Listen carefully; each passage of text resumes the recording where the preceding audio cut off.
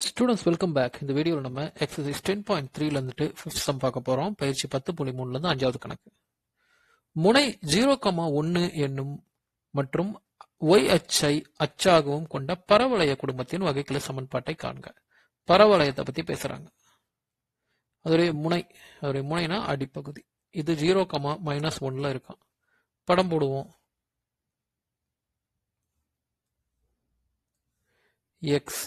x அச்சு x dash இது y இது y dash 0 வந்துட்டு x மதிப்பு 0 x மதிப்புனா அது இந்த புள்ளியில தான் இருக்கு -1 இந்த இடத்துல இருக்கும்.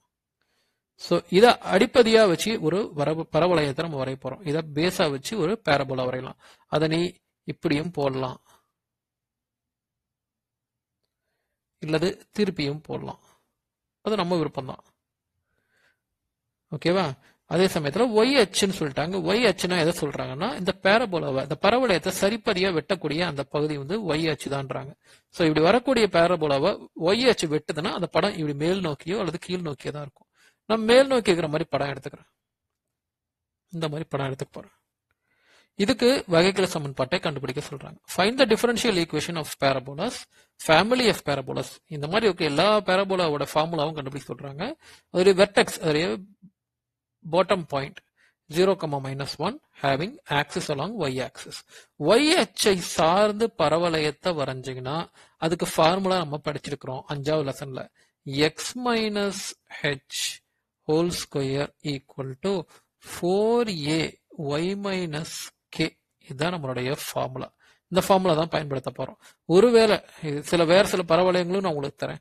ஒருவேளை உங்க பரவளையம் இந்த பக்கம் y அச்சு வச்சு சரிபாதியா வெட்டப்பட்டா இதோடைய ஃபார்முலா என்ன படிச்சிருக்கிறோம்? y minus h whole square equal to இதுக்கு நான் h எல்லாமே எழுதுனா சிம்பிளா எழுதணும்னு வச்சுக்கோங்களேன். y square is equal to 4ax எழுதணும். அது இந்த பக்கம் வந்துச்சுன்னு வச்சுக்கோங்களேன். மைனஸ் x ஆக்சிஸ் வந்துட்டு உங்களை ரெண்டா வெட்டுச்சுன்னா இதுக்கு நம்ம y square is equal to -4ax வரும். y அச்சு ரெண்டா வெட்டுச்சுன்னு வச்சுக்கோங்க மேல் பகுதி. அப்ப இங்க என்ன எழுதணும்? x square equal to 4ay வரும். அதே அடிப்பகுதி உங்களுக்கு படம் வரைஞ்சீங்கன்னா இது -y ல வருது இல்லையா? அப்ப x square equal to -4ay அப்படின்னு எழுதணும். இந்த 4 ஃபார்முலால நமக்கு மேல் நோக்கி இருக்குது. அதனால x square equal to 4ay. இந்த x ஸ்கொயர்ன்ற மதிப்பு எப்ப எழுதுவோம்னா அது மைய புள்ளியில பூந்து போச்சுன்னா அந்த அடிப்பகுதி வந்துட்டு. ஆனா இங்க -1 புள்ளியில நகர்ந்து போகுது. அப்ப ஹெச்சுக்கும் கேக்கும் நம்ம என்ன கொடுக்கணும்னா அந்த 0,-1 எடுத்து இங்க போடுங்க. அப்ப என்ன வரும்னு பாருங்க. x மைனஸ் ஹெச்சுக்கு இது h இது k. இப்ப 0 whole square equal to 4a y minus k. k ஓட மதிப்பு -1. அப்ப xல 0 போச்சுன்னா நமக்கு x தான் கிடைக்கும். வெளியில ஒரு ஸ்கொயர் இருக்கு equal to 4a y minus minus plus ஆயிடும் பிளஸ் 1 ஆயிடும். x square equal to 4ay 4aவையும் yையும் பெருக்கிறேன். அப்புறம் 4aவையும் 1ஐயும் பெருக்கினா பிளஸ் 4a கிடைக்கும்.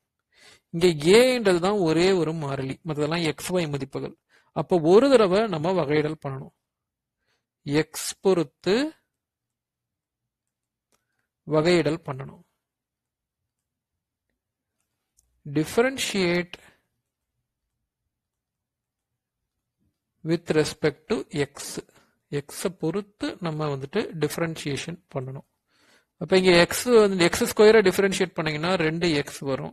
பெருக்கல் x தான வகையிடல் பண்ணோம். dx/dx போட்டுக்கோ ஈக்குவல் டு 4ம் aவும் மாறிலிகள் அப்படியே வச்சுக்கோ.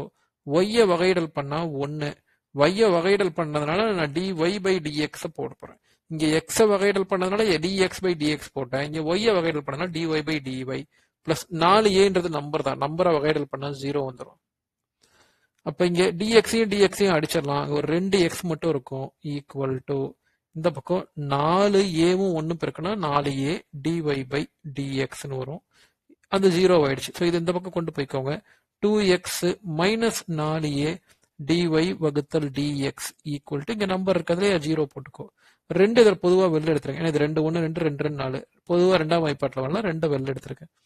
x மைனஸ் 2 எப்ப 4 ஆகும்? 2 2 4 ஆகும். 2a dy/dx equal to 0. இந்த ரெண்டை நம்ம என்ன பண்ணலாம்னா மேற்கொண்டு இந்த ரெண்டை சமக்குறியை தாண்டி இந்த பக்கம் கொண்டு வந்துக்கோ. அப்ப X minus 2a dy by dx equal to 0 வகுத்தல் 2ன்னு வரும். அப்ப எக்ஸோட minus 2a dy by dx ஓட மதிப்பு 0 2ஆல வகுத்தீங்கன்னா 0 கிடைச்சிடும். அப்ப மைனஸ் 2a dy பை இல்ல எக்ஸ் அந்த பக்கம் கொண்டு போய்க்க, ஒன்றும் பிரச்சனை இல்லை. அப்ப minus 2a dy by dx equal to 0 minus எக்ஸ்ன்னு வரும். மைனஸ் 2a dy வகுத்தல் dx ஈக்குவல் டு எக்ஸ்ல 0 போச்சுன்னா எக்ஸ் பெரிய நம்பர்ல மைனஸ் இருக்கு, ரெண்டு பக்கம் மைனஸ் இருக்கல மைனஸ் அடிச்சிடலாம். அப்ப ஏ என்ன வரும்னு பாத்தீங்கன்னா ஏ ஈக்குவல் டு எக்ஸ் வகுத்தல், ஏன்னா 2 dy பை dx இங்க பெருக்கல் இந்த பக்கம் இருக்கல தாண்டி போறப்ப வகுத்தல் ஆயிடும், 2 dy பை dx ஆயிடும். இதை நம்ம 2ன்னு எடுத்துக்குவோம். ஆரம்பத்தில் நம்மளுக்கு கிடைச்ச அந்த சமன்பாட்டை நம்ம 1ன்னு வச்சுக்குவோம். இதை இந்த 1ல எடுத்து இதை போடலாம். அப்ப என்ன வரும், எக்ஸ் ஸ்கொயரு 1ன்றது என்னது பாருங்க இருக்கு பாரு, எக்ஸ் ஸ்கொயர் ஈக்குவல் டு 4 ஏக்கு பதிலாக இந்த மதிப்பு போட போறோம், பெருக்கல் எக்ஸ் வகுத்தல் 2 dy வகுத்தல் dx y பிளஸ் 4 மறுபடியும் ஏக்கு அதே தான் கொடுக்க போறோம், பெருக்கல் எக்ஸ் வகுத்தல் 2 dy பை dxன்னு போட போறோம். அவ்வளவுதான், ஆல்மோஸ்ட் முடிச்சிட்டாங்க. கவனமா பாருங்க. இப்ப இங்க எக்ஸ் ஸ்கொயர் அப்படியே வச்சுக்கலாம். இங்க இதெல்லாம் முறையா பெருக்கி எழுதிக்கலாம். 4x 4xன்னு போட்டுக்கலாம், வகுத்தல் 2 dy பை dx பிளஸ் இங்க ஒரு y வேற இருக்குல்லையே அதையும் பெருக்கிக்குவோம். அப்ப 4xyன்னு வந்துடும், பிளஸ் 4x வகுத்தல் 2 dy பை dxன்னு வந்துடும். X square equal to ரெண்டுத்துலயுமே 4x கீழே இருக்கிற மதிப்பெல்லாம் பொதுவா இருக்கு.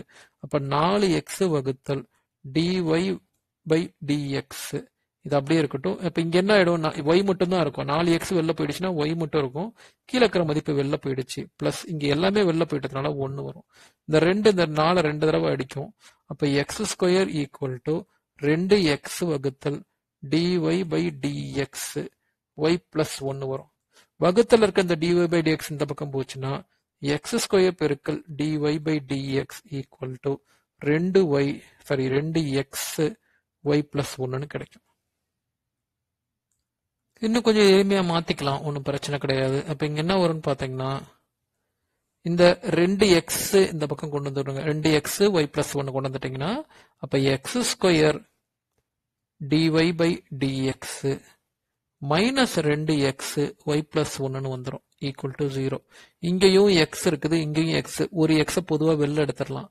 அப்ப எக்ஸ் பெருக்கல் dy பை dx மைனஸ் இந்த எக்ஸ் வெளில போயிடுச்சுன்னா 2 பெருக்கல் y plus 1 equal to 0. X இந்த பக்கம் சமக்குறியை தாண்டி வந்துருச்சுன்னா பெருக்கல் தாண்டி போறப்ப வகுத்தல் ஆயிடும். அப்ப X into dy by dx minus 2 பெருக்கல் y பிளஸ் 1 ஈக்குவல் டு 0 வகுத்தல் எக்ஸ்ன்னு வந்துடும். அப்ப எக்ஸ் பெருக்கல் dy by dx minus 2y plus 1 0 எக்ஸால வகுத்தீங்கன்னா 0 தான் கிடைக்கும். இது ஒரு வகையான ஆன்சர். இதையே நீங்க விரிவாக்கம் பண்ணி எழுதிக்கலாம். அப்ப எக்ஸ் பெருக்கல் dy பை dx மைனஸ் 2 yயும் பெருக்கினா மைனஸ் 2y கிடைக்கும், மைனஸ் 2 1 பெருக்கணும்னா மைனஸ் 2 ஈக்குவல் டு 0ன்னு கிடைக்கும். இது நமக்கு ஆன்சரா கிடைச்சிருக்கு. இதை நம்ம சுருக்கமா எப்படி எழுதலாம்னா எக்ஸ் பெருக்கல் முதல் வகைக்கெழுவிலேயே ஃபர்ஸ்ட் டெரைவேட்டிவ்ன்றதுனால சிம்பிளா y போட்டு டேஷ் போட்டுக்கலாம், minus 2y minus 2 equal to 0 இப்படியும் எழுதலாம். இதுதான் புக்ல இருக்கக்கூடிய ஆன்சர். நம்ம அடிப்படையில மேல பார்த்த மாதிரி இருக்க அந்த பரவளையத்தை தான் பயன்படுத்தியிருக்கோம், அதனாலதான் நமக்கு அந்த ஆன்சர் கிடைக்குது.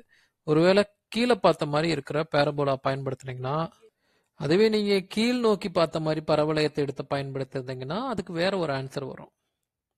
ஓகேவா, அது போட்டு பார்த்துக்கோங்க. ஸோ அதுக்கு என்ன ஆன்சர் வரும்னு பார்த்தீங்கன்னா நான் ஆன்சர் மட்டும் உங்களுக்கு தரேன். அதுக்கான ஆன்சர் பார்த்தீங்கன்னா எக்ஸ் ஒய் டேஷ் வரும், அப்புறமா வந்துட்டு பிளஸ் ஒய் டேஷ் வரும், அப்புறமா வந்துட்டு மைனஸ் 2y வரும், ஈக்குவல் டு 0. நீங்கள் கீழே பார்த்த மாதிரி பரவளையம் எடுத்திருந்தீங்கன்னா. ஆனால் புக்கில் நமக்கு ஆன்சர் இதுதான் கொடுத்துருக்கு. ஸோ நம்ம மேலே பார்த்த பரவளையம் யூஸ் பண்ணது தான் கரெக்டான டெக்னிக்கும் கூட.